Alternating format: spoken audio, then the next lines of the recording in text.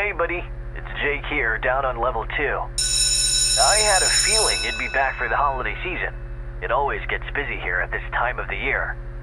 You're working up in the high security floor again, but thankfully it should be an easy night. You've only got one patient up there tonight. He goes by the name of Santa Claus. This guy comes in every Christmas without fail. He has a habit of breaking into people's houses in the dead of night, and then helping himself to any brandy or mince pies he can lay his hands on.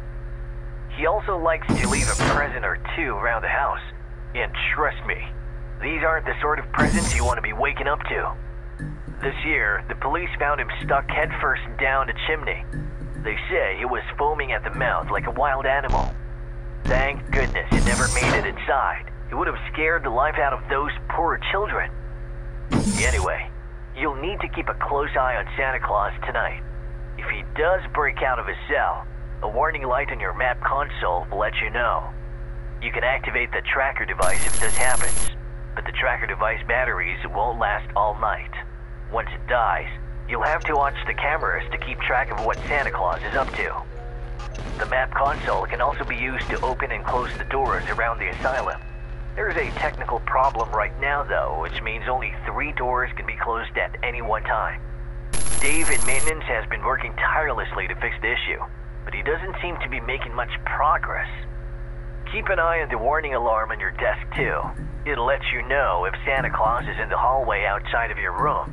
I'd suggest you shut your door pronto if it goes off. Okay, buddy. You're all set for your first night. Have a good one.